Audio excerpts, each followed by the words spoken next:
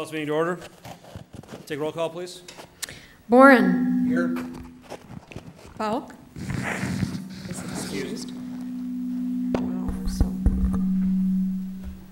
Holy cow. This way. Okay. Bowers. Here. Decker. Here. Hammond. Here. Hannah. Excused. Heidemann. Excused. Cotta. Here.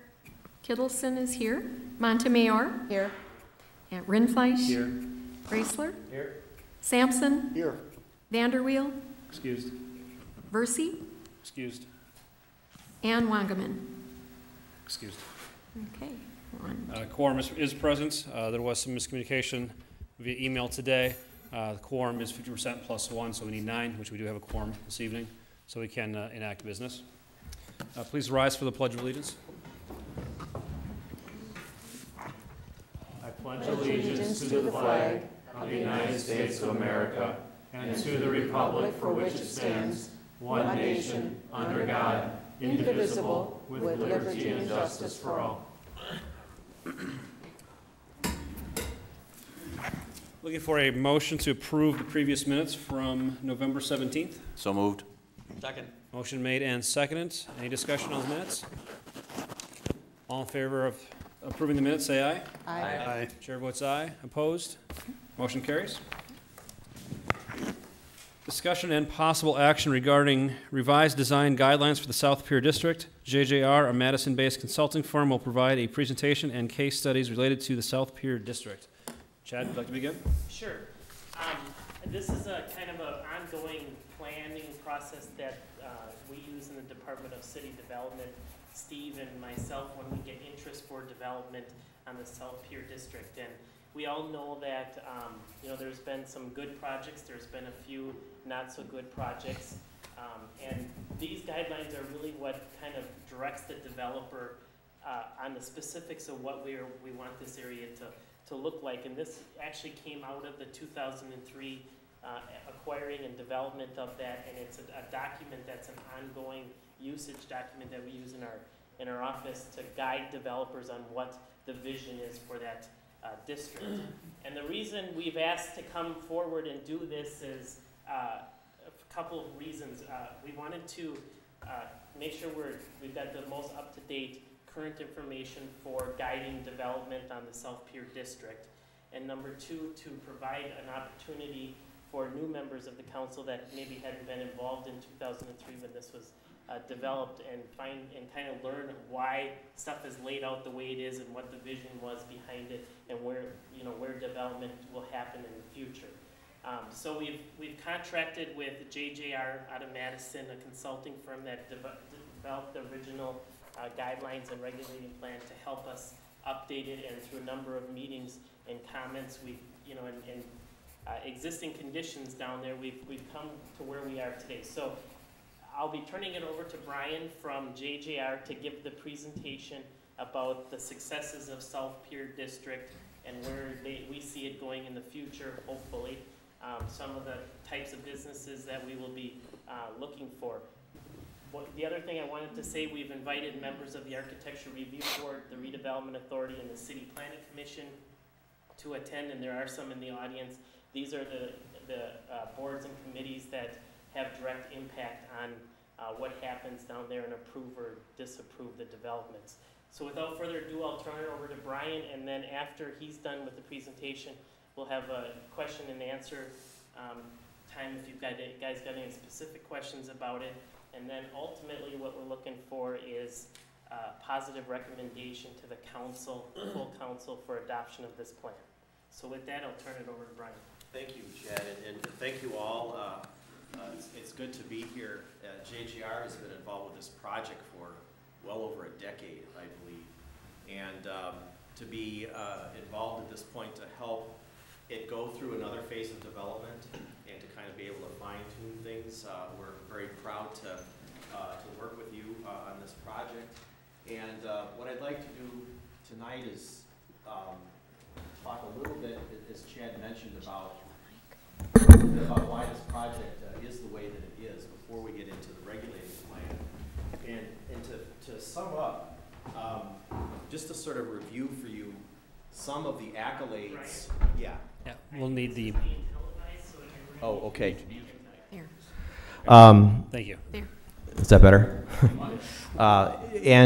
Just, it's interesting because we work on a lot of projects around the Midwest and on the lakes. And this project is often used as a case study, and people talk about it and know about it.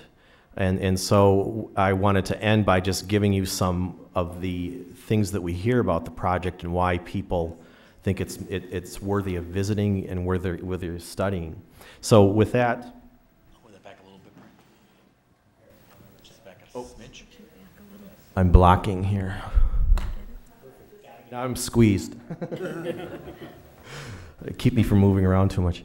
So this basically is, as I mentioned, I talk a little about the history, the regulating plan, and why we're doing it, and just generally what it's about without going into all the details. And then the idea of South Pier, which has become a model of success that a lot of communities look to.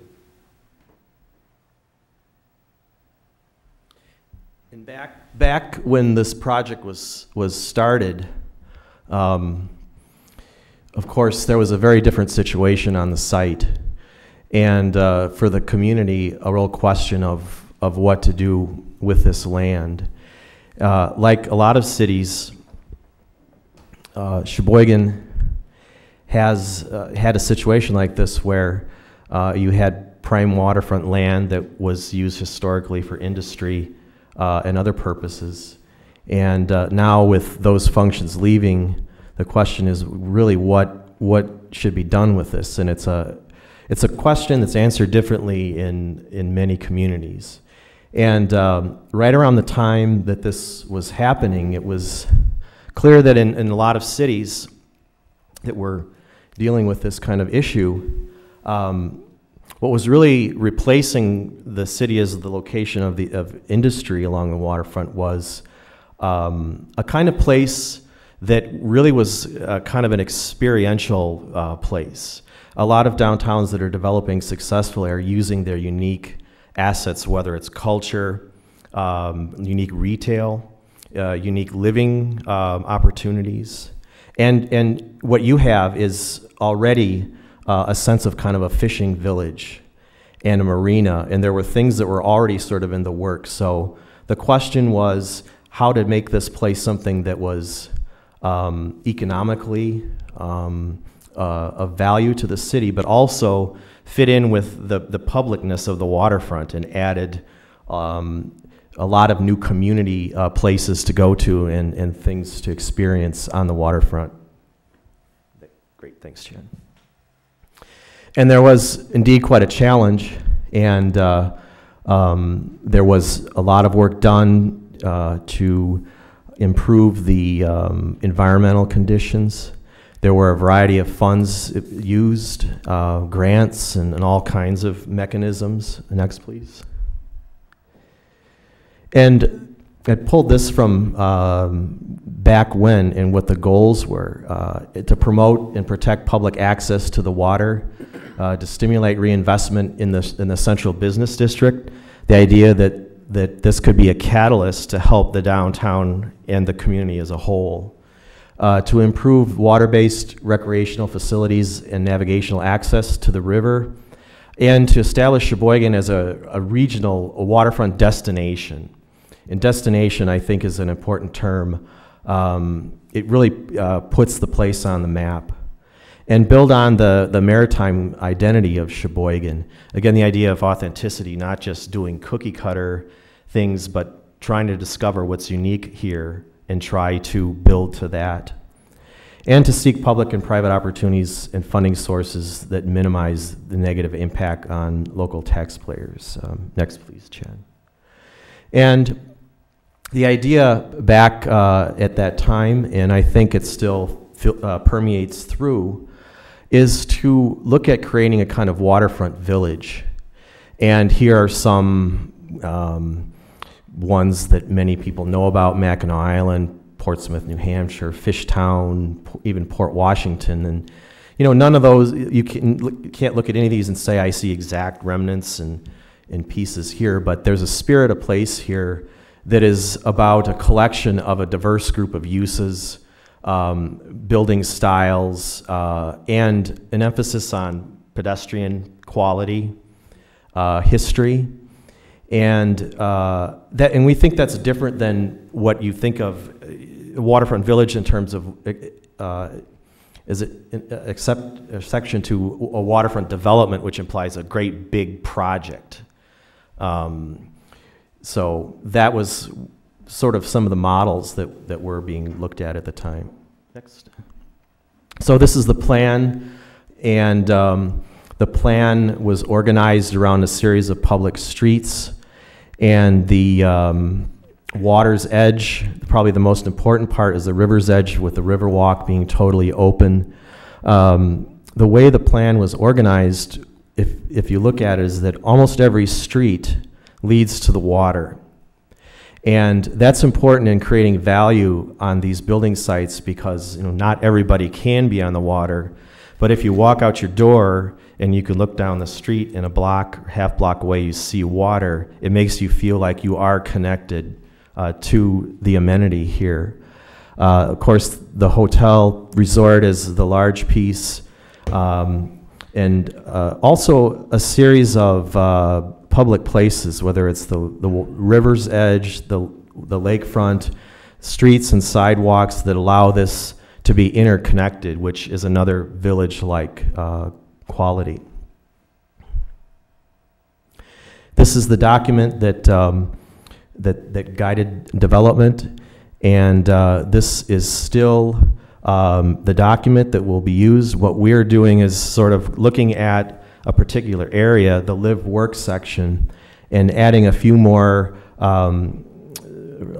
guidelines to it that reflect some of the lessons learned as we've gone along.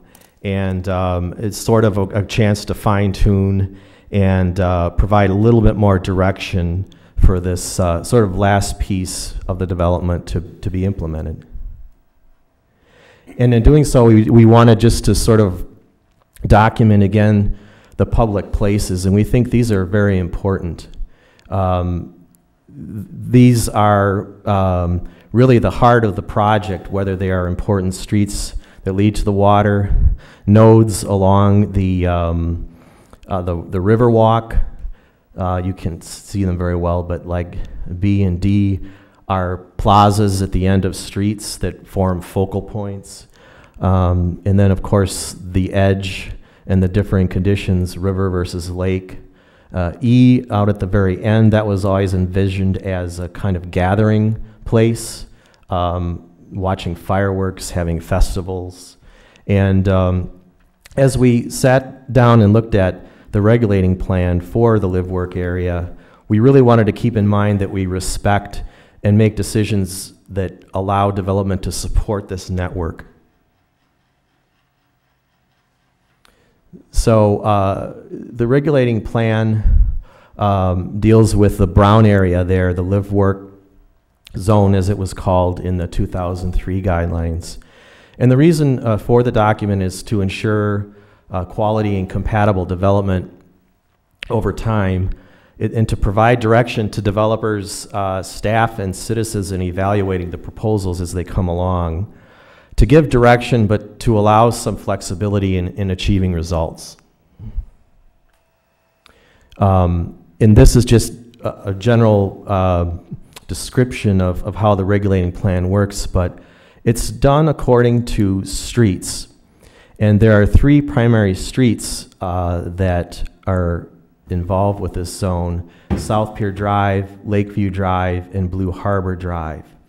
And the idea is that the guidelines deal with the character of each street. Each street has kind of a unique role.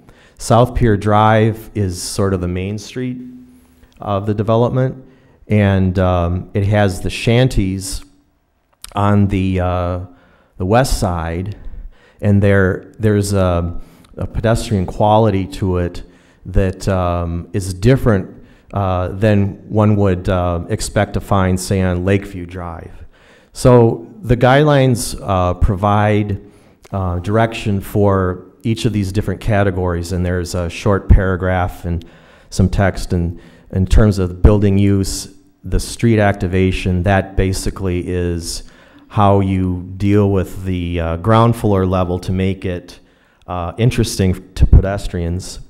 Building placement and scale, where you put the building on the site, putting the buildings at the corners, where are entrances, things like that. Parking and vehicular circulation, service areas, building heights, and encroachments. For this zone, we looked also at the building types that would go along with these streets and the character that was intended for them. And what we have included here, and this is sort of a reflection of the need that's been discovered in some of the first projects to provide for what we're calling an enhanced shanty. As you may know, along the river itself, the intent is to have these small-scale buildings. They're all kind of pointed, ideally, towards the water with spaces in between that echo what's going on the other side of the river, so that the river has this compatible kind of development on each side. For the other side of Lakeview Drive, we're envisioning that we could have a slightly larger building, and they could be up to 3 stories, and they might all include offices. That was not really a part of the original plan, but we think this gives you a zone there, the sort of the red boxed areas, that you can, if you get a project or someone that wants to do a larger building and wants to do office, you can still do residential and retail, but it gives a place that we think it's appropriate to put those. And then that will allow the riverfront area to be reserved more for the smaller scale, the buildings that really fit in with the kind of fishing village and pedestrian use and maximization of the water's edge. The idea is that there's parking in the middle of the blocks. That's similar to what the original plan was. And then along Lakeview Drive and a portion of Blue Harbor, we're envisioning what we're calling residential rows. So those streets would be primarily residential. And we're thinking kind of a traditional townhouse or a walk-up corridor building, condos, that sort of thing. And these are some images that depict what that might be like. So again, what it's doing in terms of making a change is that it's creating a proper place for the slightly larger buildings that contain office uses. The water's edge reserved for the smaller all retail shanty buildings. And there are guidelines for these super shanties that ensure that they're still compatible with pedestrian qualities. For instance, if you have offices on the ground floor, you don't want filing cabinets, storage, those kinds of things right along the sidewalk where you have a lot of pedestrians. You'd want people to have either offices or entrance lobbies, things of that nature. So there are some guidelines that talk to those kinds of aspects of building use. It's really the use of the ground floor that is most critical in making these kinds of developments work. And just to step back and talk about this project and how others talk about it. And this was, we think we're very happy to come and present this to you at this time, because with the announcements last week and the sense that things are moving ahead, I think this is a good time to look at this plan and say, here's, this is the next phase. These are some guidelines to help it make it a success, but to realize that when we go and work in other communities, it's when you're in the trenches and you're here and there's ups and downs with projects, starts and stops, but if from our perspective, we keep hearing people talk about we want to do what they did in Sheboygan. I'm working in Oak Creek right now, and they have a 250-acre brownfield site on their waterfront. And they've sent members of their building, their advisory board up here to look at the plan. They know about the quality of the spaces, and we've worked in a lot of other communities that point to this. And we just think, you know, it's from our perspective that you may like to hear that that it's highly regarded in many circles. And it's also won numerous awards from the Waterfront Center, the EPA Phoenix Award, which they give those out every year, and those are to the most exemplary brownfield reclamation projects in the nation. So it's a very extremely high award to get. Milwaukee Real Estate Development Showcase Award, and ASLA Wisconsin has given it a Planning Honor Award.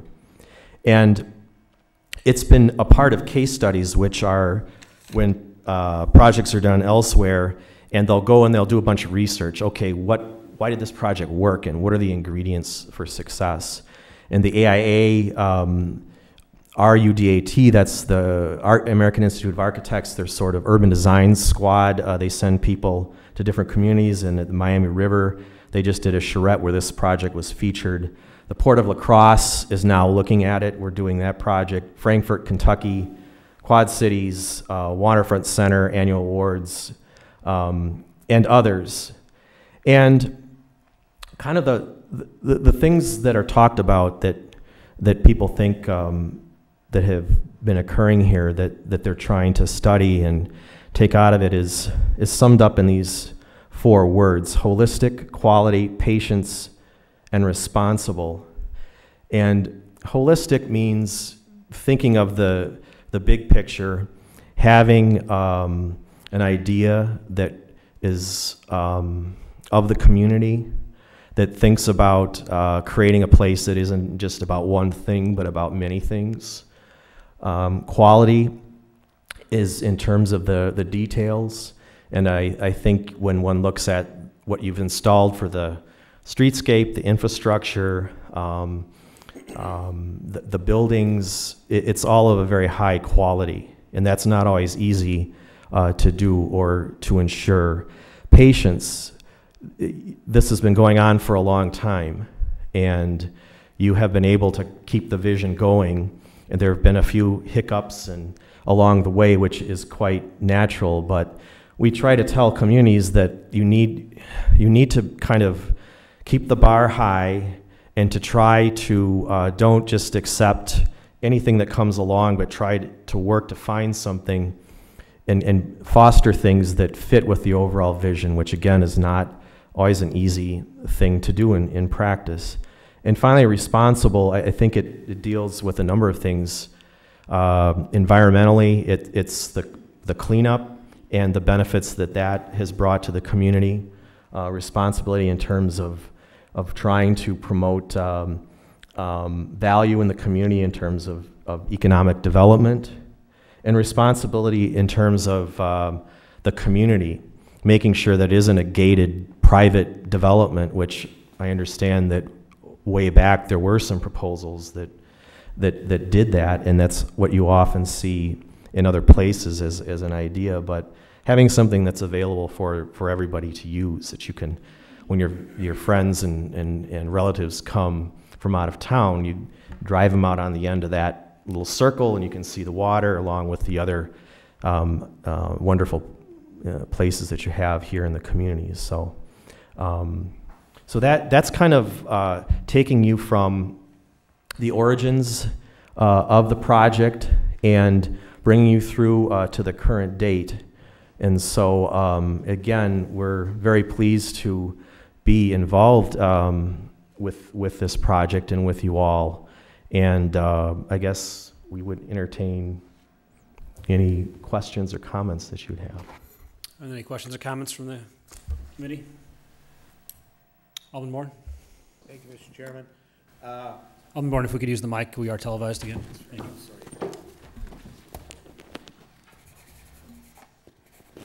how many condominiums are down there currently above the first floor buildings, and what's the occupancy rate of the existing condos before we consider building any new ones? Chad. The condo, the condo build, the Chad. buildings that have. If you could grab the mic right in front of you. Thank you.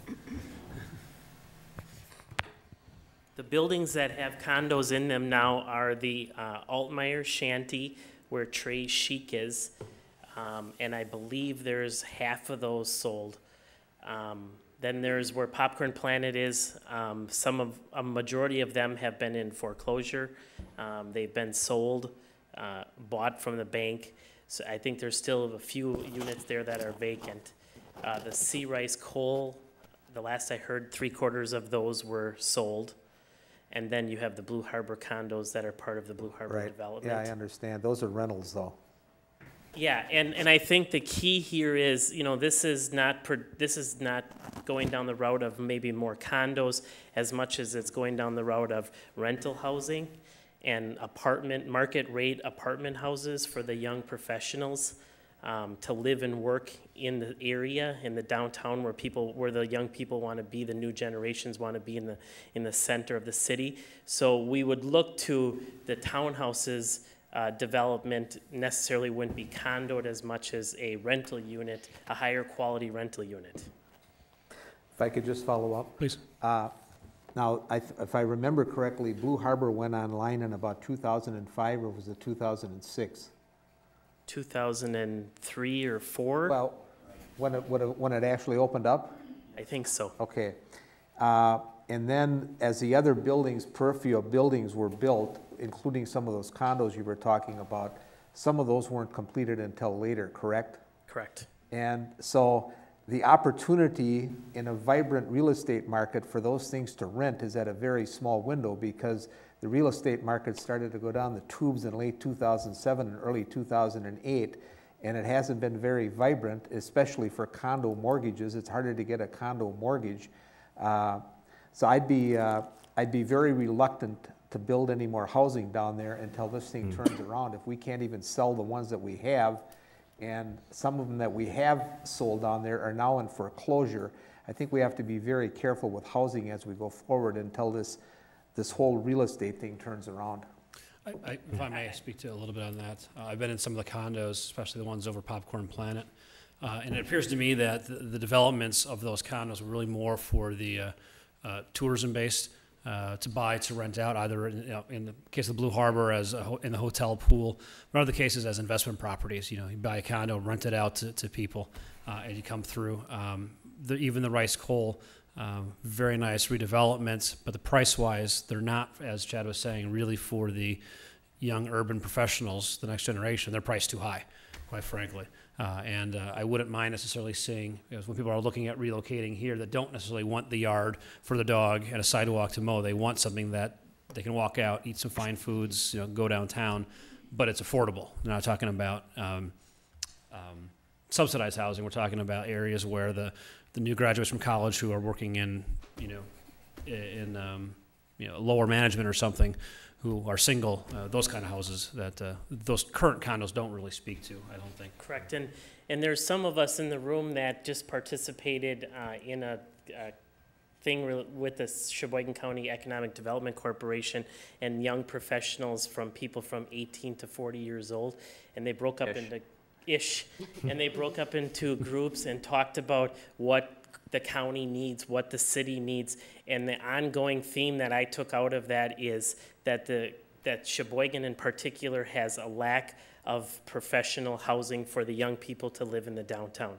There's subsidized units, there's the units above existing retail establishments, but there's nothing new, loft type, trendy apartments. And Don was there. Wouldn't you consider that was kind of the same theme across the 50 or 60 people that were in the room? Yeah, there were several themes, but yeah, that was an overriding one, that young people, again, the difference between baby boomers and Gen X, Gen Y is that they want to be more urban. They want to be close to where things are at. They're not looking to be out in suburbia.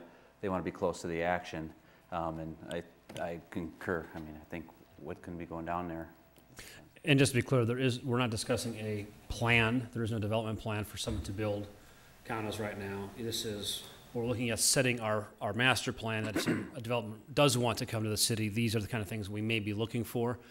So I guess to speak to Alderman Bourne a little bit, that there is no plan right now to build more condos. It may be a ways out before any additional housing is planned. Alderman Hammond? Thank you. One of the things I appreciate from the plan is that the goal is to keep this area as public as possible.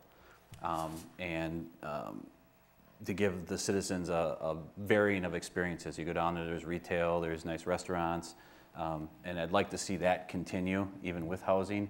And I guess my second comment before my question is we have a unique opportunity right now to really get this right and put some forethought, and as your patience comment exudes, we have the chance to be patient and get this right. I guess a quick question, restrictive covenants. I didn't see anything in there about restrictive covenants. Do we have any there? Maybe I missed it, but do we have specific restrictive covenants if they're building townhouses down there? That they have to be so many square feet, or they have to have X, Y, Z? I think the covenants that you're speaking of are probably the design guidelines. Right. Which is the first part of what we dealt with, and then a specific about the regulating plan as to locations of buildings. But there's no question in the different zones, the live work, the shanty areas, there are covenants that restrict the type of development, whether it's the shanty, whether it's heights, whether it's building materials, where windows should be, what should be on ground levels, things of that nature. So I wouldn't say there's a restrictive covenant in terms of use, but there's a design guideline that will focus the type of building development. As a follow-up, thank you, Mr. Chair. One of the reasons I mention that is I can't tell you, many people in this room can probably express the same sentiment, how many times people have driven down South 7th or 7th Street towards Pentair and commented on how nice that is that that's wide open now with Pentair down. And I'd hate to give up that vista, so that was part of the reason I was asking, I don't want to see another, at least I prefer not to see, I'm one of 16, but some kind of huge monstrosity of an apartment complex there that really takes away from that vista coming down South 7th. Right, and you raise an excellent point. I mean, one of the things we as staff and working with consultants and as well as the groups that are helping us with the architecture and the development proposals that are going to be there as far as the approval process, everyone has an input from not just staff, but the committees in terms of, hey, we want to make sure we have these things. We like these guidelines because when someone comes in, we know in advance from you guys taking a look at this and approving it that we have a document to work with to say, hey, here are some important aspects that we believe should occur down at South Pier.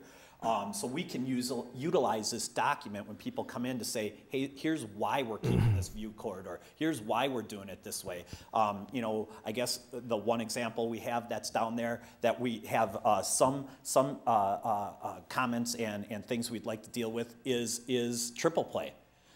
There was a certain design. We found out the soils couldn't support the type of structure that was there. We wanted development. That's the thing we need to be careful with from my perspective.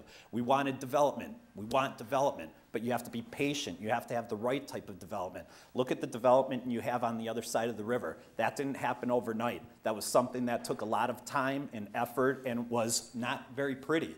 But you look at it today, and it's 24 hours a day, 7 days a week with the types of development you have on the existing shanty side. So I think it's real important, not only on staff's end, but on the committees, on the citizens, and everyone's part to make sure we do this right. And maybe you could talk a little about planned unit development.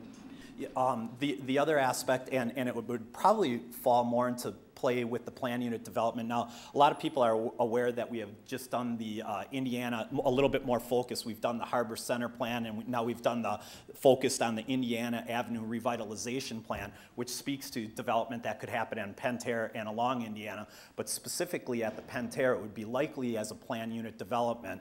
And with a plan unit development, you can allow for different maybe variances and setbacks and types of things for superior design. So, everything we're looking at along the lakefront, which is going to be, one of our key identities as Sheboygan, is going to be utilizing this plan unit development to make sure that the design is always pedestrian friendly, fits down at the lake, gets us what we're after. So the plan unit development process is kind of a zoning step that comes to council, and then the actual conditional use permit, which pretty much goes to our city Sheboygan Plan Commission and Architectural Review Board. And we feel that helps us as a staff have a little bit more control with what takes place down there. Not that we want to dictate everything, but we have one shot at this and we want to make sure we do it right. And getting at the comment about avoiding massive buildings, one thing that's sort of built into the guidelines is this idea that ideally you have a bunch of small individual buildings, but that's not always going to be the reality. So, you know, if you have a larger building, you break it down to look like it might be smaller buildings, or in the case of for the super shanties, we're recommending that, you know, the gable end sticks out, and they can be linked and form a longer building, but still as you go down the street, you kind of get the idea that you have this sort of 30 or 40 or 50 foot module that reflects what's going on, even if it isn't a larger building. So what I'd like to try to avoid is the whole, you know, everybody sees these, you know, 3-story apartment complexes, you know, every university campus has them, and just to throw something up there and block, but your point's well taken. Mm-hmm. I think the other part about this is, you know, there's been requests that have come before the redevelopment authority that approves the ground leases, and it's related to the office. And, you know, that was one of the key things as you know, the original plan had retail along the riverfront. And there's been requests, and there's some office now that's been intermixed in the riverfront shanties. And by changing this and, you know, really giving them another option, they can put those offices across the street. Now, the people that are coming to us obviously have indicated, well, we want to be on the riverfront. But really the whole goal was to have retail along the river and offices inland, so the interior lots could be offices with, you know, some type of housing up above it with a mixed use development. So I think it gives us a little bit more flexibility as we move forward and are entertaining development proposals. Are there any other questions from the committee? How about our guests from the other committees? Is there any questions or input they'd like to add?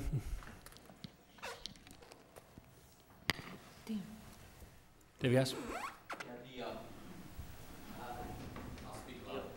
I'll repeat the question for you, Dave. The guidelines, the drawing for the, does it clearly include, the guidelines clearly include the former Pentair site? No. So why is there a plan to incorporate that into the guidelines, or why not? For the folks at home, the questions regarding the guidelines and does it include the Pentair site? The guideline, the Pentair site is under another planning document that we've that the council approved, I believe, in January, the Indiana Avenue Implementation Plan. I think the biggest issue we have, the problem we have is we have a little bit more control over the land on South Pier because it is city or redevelopment authority owned. Pentair's property is owned by Pentair. And as Pentair comes forward, we'll have to entertain whatever their development proposal is. We've presented to them what we feel would be a good fit for this area, whether it's corporate headquarters, a large entertainment facility, you know, mixed-use development, and been working very close with them on that. But they still have, you know, they're going to still come to us with some ultimate design plan because we don't own the property. So, you know, we have a little control here, and, you know, we'll be working with Pentair, but to bring the Pentair into it, you know, it didn't seem like it fit at this stage. All right, any other questions? Oh, go ahead, Dave. And the second question is the guidelines, I don't know how to ask this question. To what extent did you look at successful developments to know, are these guidelines based upon what we can go out and get real live developers to put down there? Because I agree it's successful down there, yes, but there's a lot of empty property down there, and some would argue a window of opportunities passed us by when all those could have been filled in, and now we're going to really be facing a very tough time. So, I mean, to what extent are your proposals based upon other areas where they've been very successful or are being successful, and you know that this is what the public is clamoring for? Well, the kind of model of what this is supposed to be is it's based on when you go to a lot of successful multi-use districts that are they're oriented to streets. You know, the buildings are built up to the sidewalk. It's sort of time-honored urban design, I think, and they're sort of a distillation of what makes these areas where you have a number of different projects, but you want them all to create a public place, which is the street. I think this is based on the character of the street. And a lot of those villages and developments that we think are successful, it's not so much the buildings, but what they contribute to the public place. And so being based on streets by these frontage zone notions are something that we've seen in a lot of other form-based codes that apply to successful developments. If I may continue on that question. So the design, obviously, being more urban, to the streets, you know, live in big cities where the hot dog vendors are, people sit and they chat or they talk on the street corners. But beyond that, is there call for office space that we don't have currently? Will that be successful? Is there a call for more retail, or should we look at some other direction on there besides retail? I think that, Dave, might be what you're getting at instead, is beyond the plan of the design, the plan for what we actually would like to put in there. Does that meet what is being successful out there so far? Well, there really isn't much that we allow certain uses, but it doesn't dictate or say that you should have X amount of them, because that's really a function of the market. It really deals with sort of developing what the character of the overall place is, which we think is important, and you've already established, you know, it's sort of this character. It doesn't look like a lot of other places, and so it's meant to ensure there's consistency, so you don't get, suddenly Alpine Village built when you have this sort of shanty vernacular architecture. Alderman Kath, and then I'll go back there, please.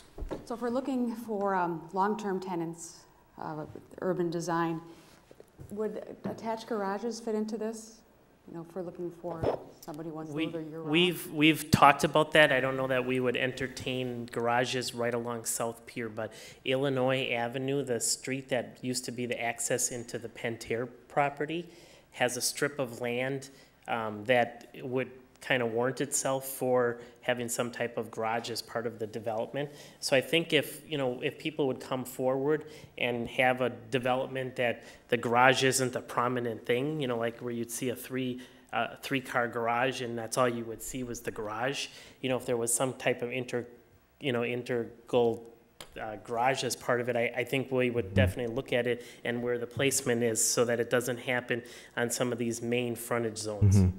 And there are some precedents where you have a garage that is on the street, but it has a second floor where there's a bedroom, when there's a balcony, and a little cupola or something. So there's a way it could be dealt with if it's designed correctly. Okay, we'll go back there, please. I have a question about restrictive covenants. Does this include restrictive covenants or not? Is that something different?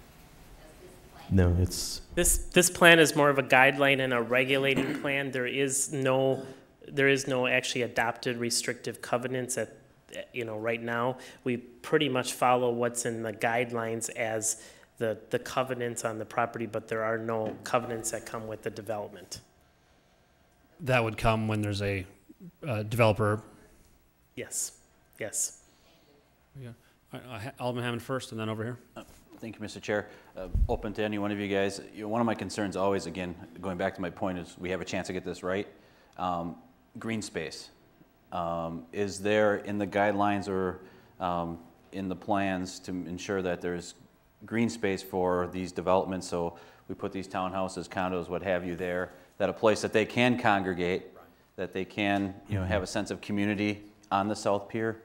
Is that built into this? Yeah, there are.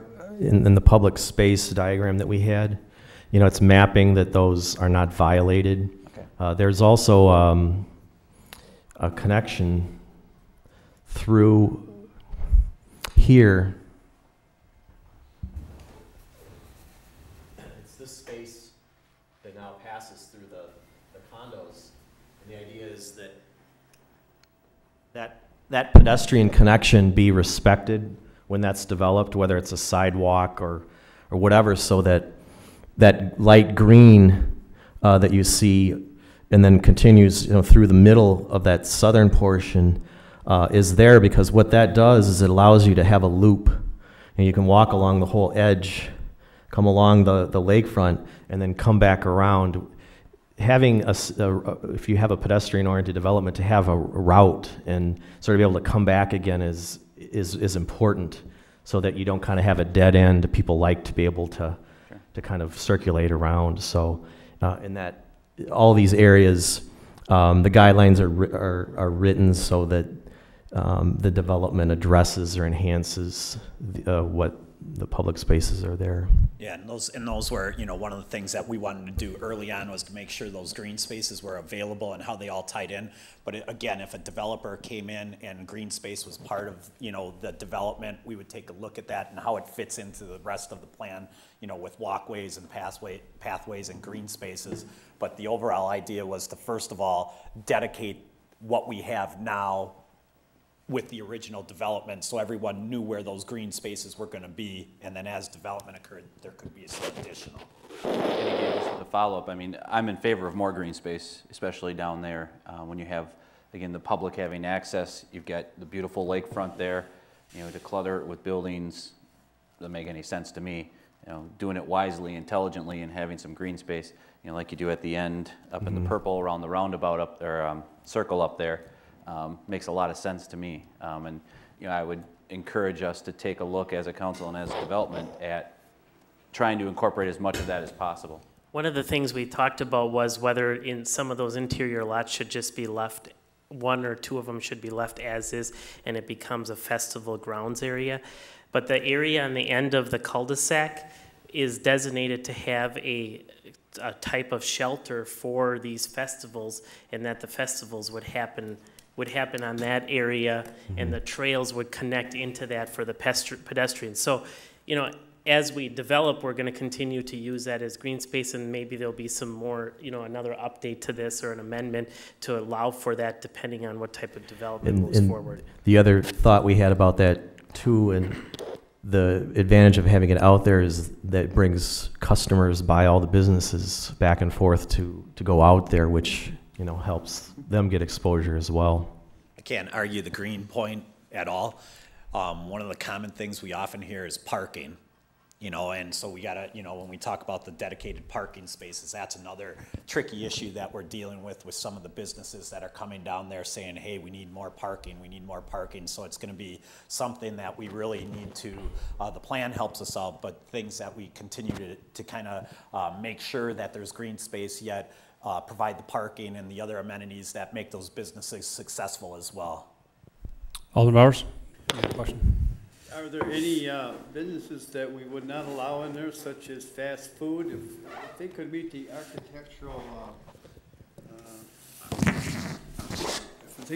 architectural designs? Would we allow fast food restaurants in there? Go ahead. And also, as I recall, a motel wanted to occupy space down there, and that was turned down. Would we allow another motel down there if it met the criteria? And I guess that's about it.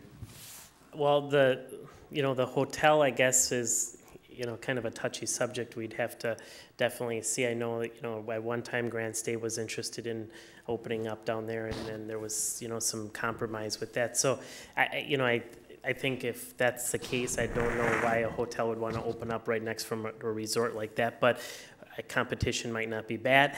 I guess we'd have to look at that.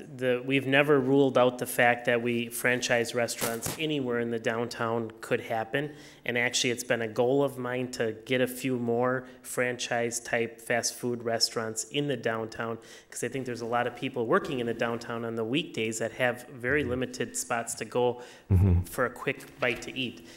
We've heard this question on Indiana Avenue, the Pentair property, would we be against anything like that? And I think if they're willing to meet the design guidelines, we definitely would approve them.